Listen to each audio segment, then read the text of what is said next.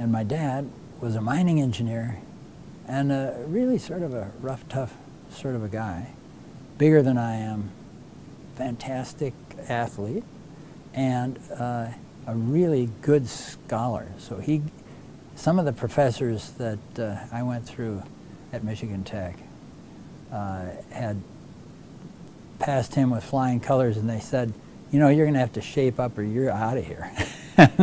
So he was a tough act to follow. Oh, well, he wasn't that kind of a guy to be, you know, but he was a tough act to follow for everybody. Right.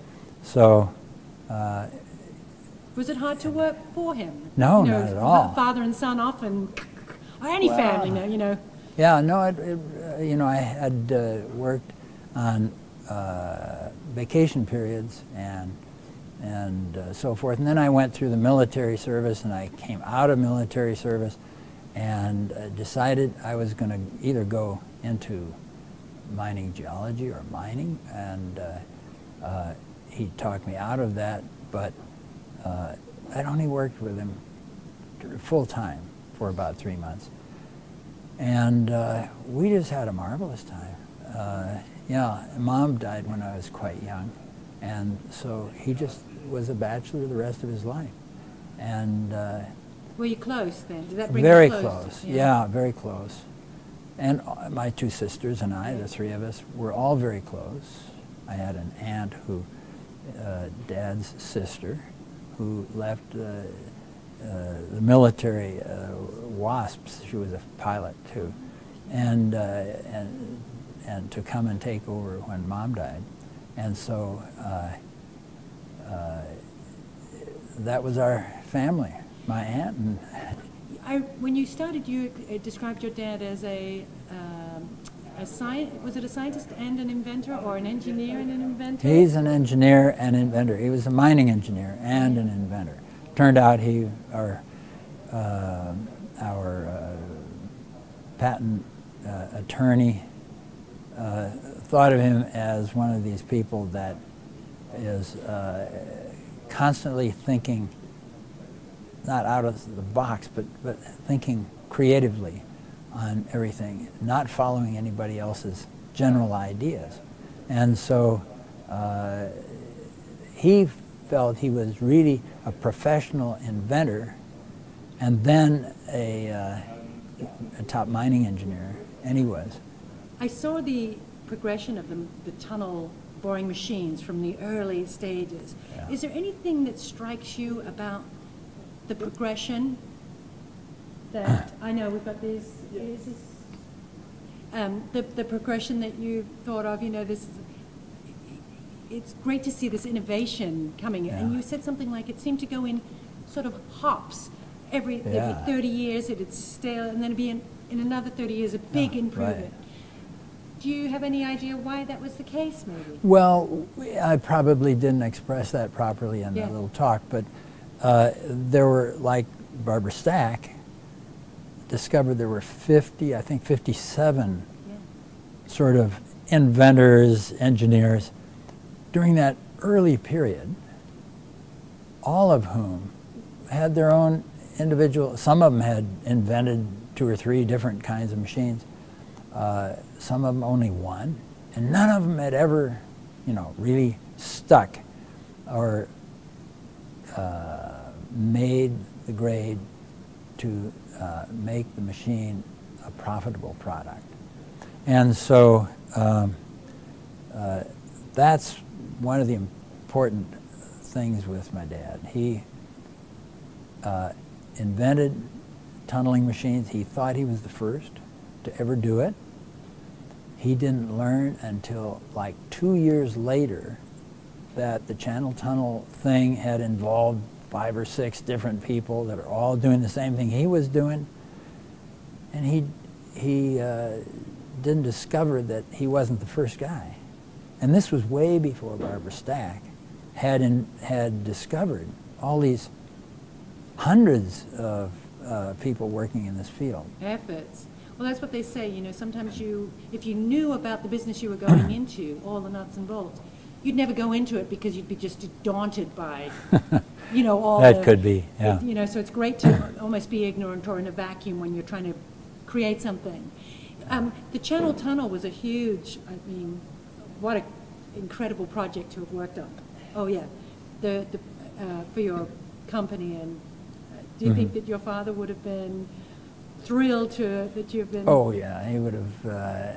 Well, you know, on the other hand, he might have come up with some fantastic. I know he would have come up with some fantastic ideas that we never did struggle to do, and or to achieve.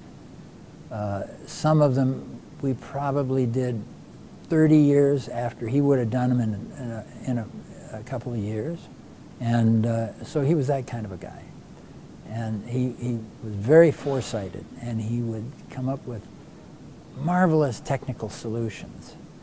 And he was a great salesman. So he would have customers that the machine is struggling, it's not really working, they're not getting anywhere, and he would be able to talk them into oh, you know, just a couple 100,000 more, and we'll be able to make this thing work, you know. And so I don't know how he did it, but he kept things going even when things were terrible, and the machines weren't working. There was a big group of these small machines. He built 4 different small tunneling machines, all of which, one after another, failed to operate because the cutting system was not able to cut the rock. And so that's when he realized the problem is that the cutters just aren't going to make it with drag picks. So you've got to get rid of the drag picks. So, you know, maybe we should try with drag picks and disc cutters, but then get rid of the drag picks and just see if the disc cutters work by themselves. And they worked like a dream. The whole machine went ahead faster than it was with the picks. Been nice to have been there when he saw that, right, and went, here we go, it's working. I know, and I wasn't. I was in the military at that moment, but what a anyway. great achievement for him. Oh yeah. After 4 failed machines, and then like. Yeah, that's exactly right. It was quite. It must have been quite an experience, and but you've done a lot of work on cutter heads yourself. Oh yeah. You know, you've taken that from where he started forward too, which is. Well, he gave me a job to work on cutter arrangements and developments, and I had the right geometry in mind. We were completely.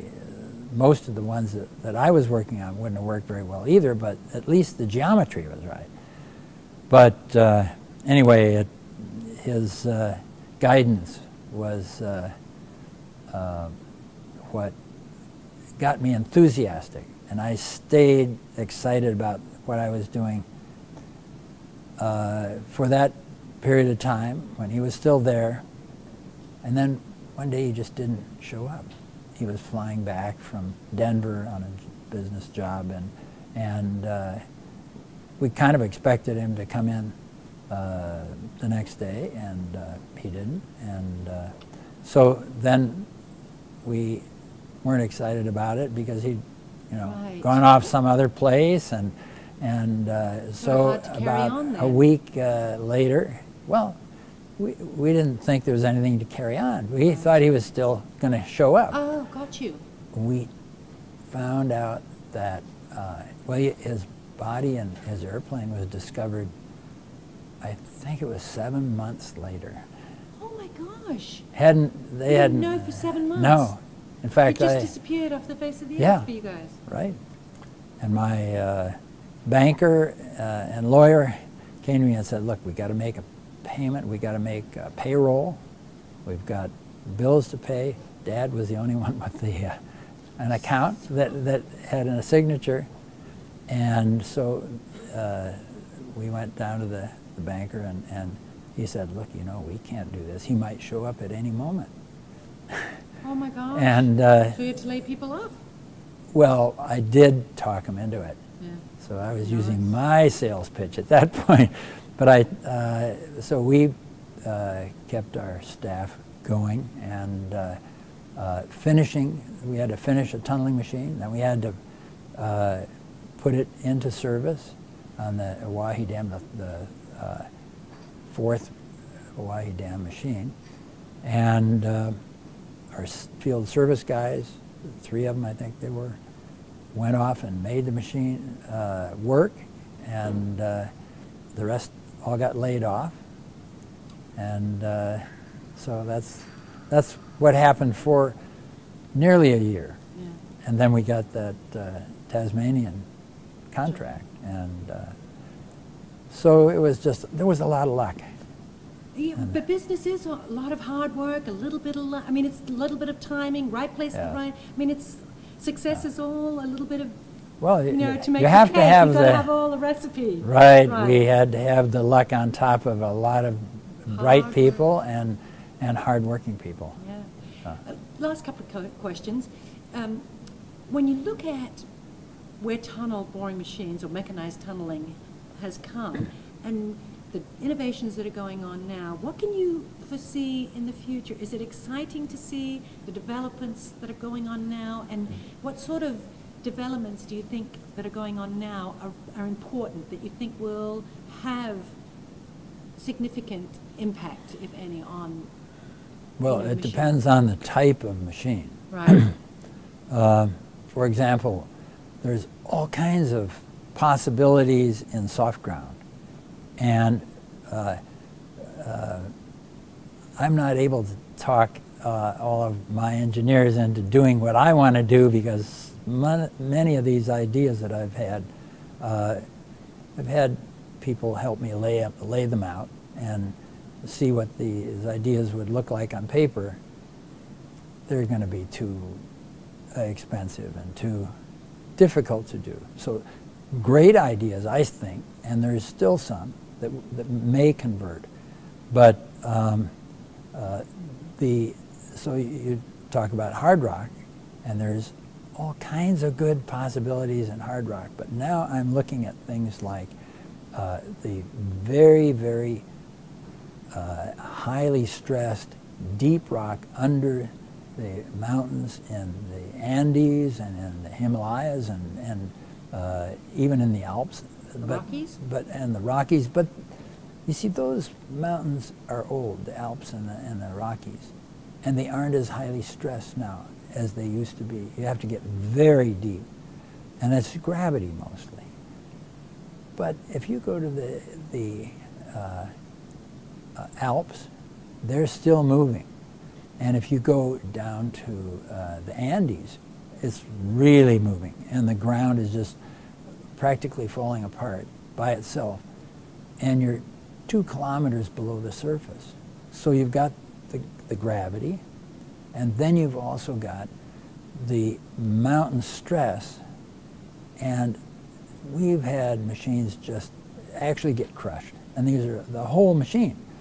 So you come to the conclusion that you better, when you go into a job like that, you had better have a spare machine and then enough cash to start making the third one when the first one fails, and now you're on your spare, because the ground was destroying us. And so this was really exciting, because I think we have the possibility to combine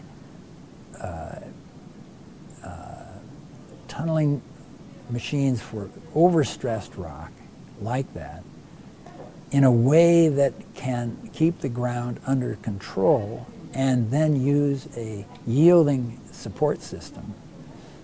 Well, I mean, there's the plain vanilla really hard rock, Right. with good hard rock cutters is something that we've been able to do now for some years, and our competitors can all do it too. But when you combine that with a really overstressed rock, the rock is destroying itself. When you make a hole in it, it wants to close it up, but it's explosive. And so now, if you've got a tunnel, like we had this one job down in Peru, and the Olmos project, they just were lucky that we ever finished it. but we did, and now they got water going through it. So What project was that? it's Is that the one you showed us? yeah. In the I did a presentation. little rock burst showing, but the big rock burst. I mean, there were people that were injured. It happened over and over again. So we were very fortunate when the last time the machine got just crushed. We repaired it. It took about 3 months, and then we started going ahead, and the rock began to become less stressed. We just went out of this huge stress zone and were able to finish the tunnel about a year later. And it was still highly stressed, but it wasn't explosive. How about the disc cutters? You were talking about these new versions of disc cutters. Oh, yes. Yeah. Well, is that a new innovation? You think it will is, be and around? that's what our cutter work team is developing, along with a whole lot of other cutter developments, some of which we don't like to talk about. Yeah, I understand, yeah. And that job, we fought for 2 years to get the job, and then we lost it to Hitachi Zosen. But they decided that we had features that they needed, and so we're selling our cutters to them. So we've now still have a little tiny piece of that job, which is pretty exciting. And it's a very difficult job. It will be a difficult job. And so. Are you still, like you said, you're innovating, but you're slowing down. You're still innovating, you're still as excited. Do you get these, moments where you see the vision like, ah! Yeah, well, I feel one of my talents or strengths is to sense what's going on in the rock and in the ground.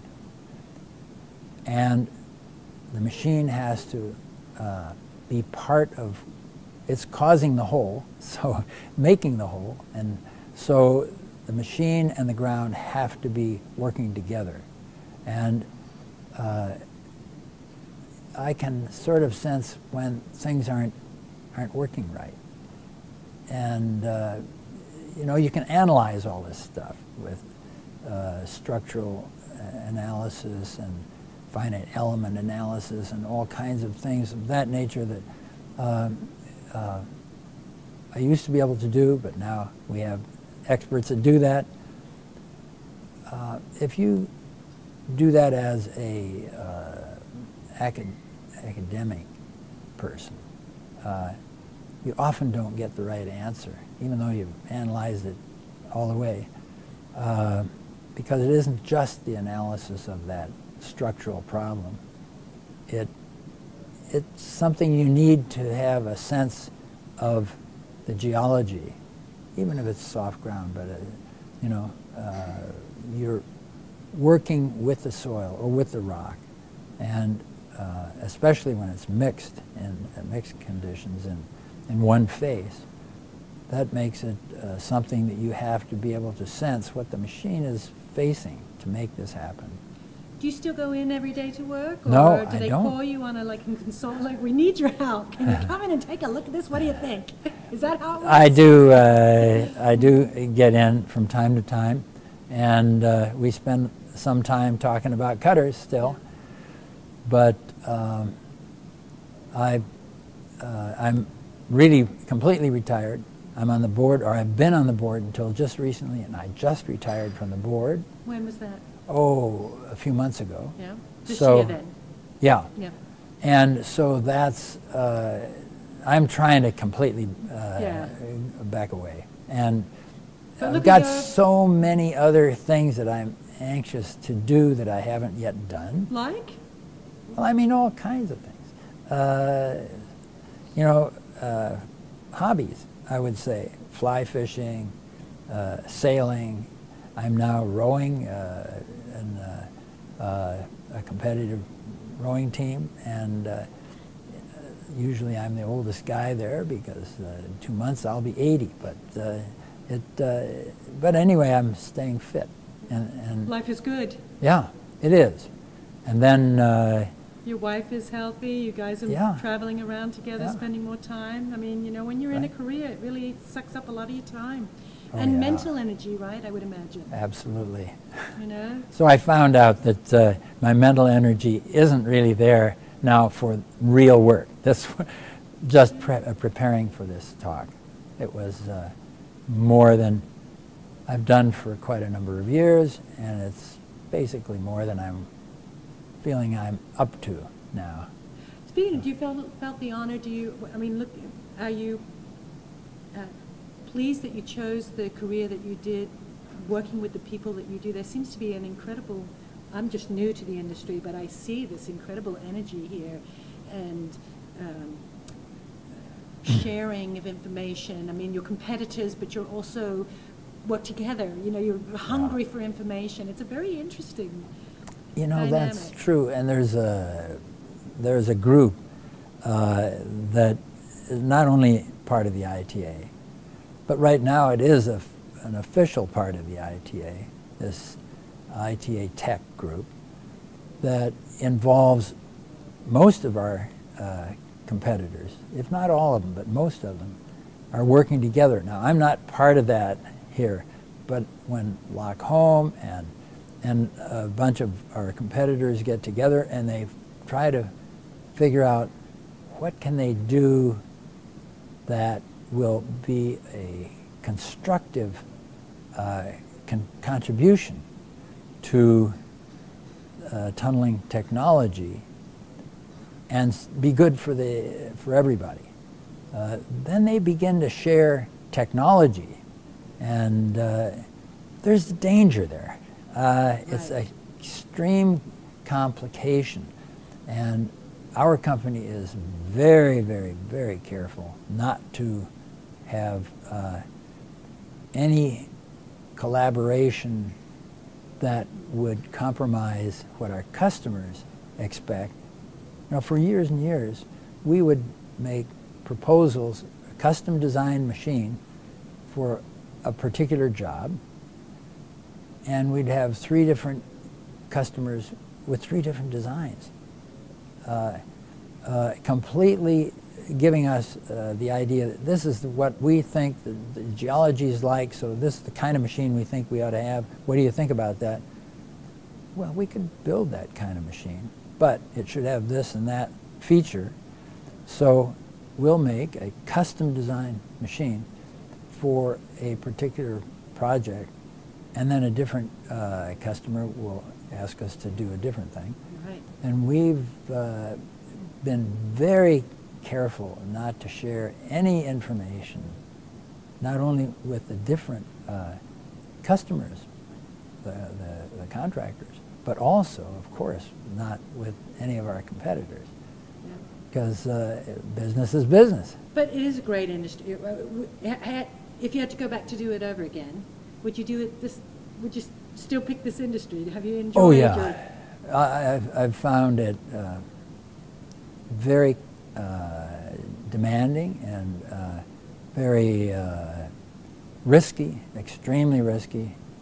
For quite a number of years, we'd go for a period of 7 or 8 years where we don't really bring in much, because what we do earn, we spend on R&D work.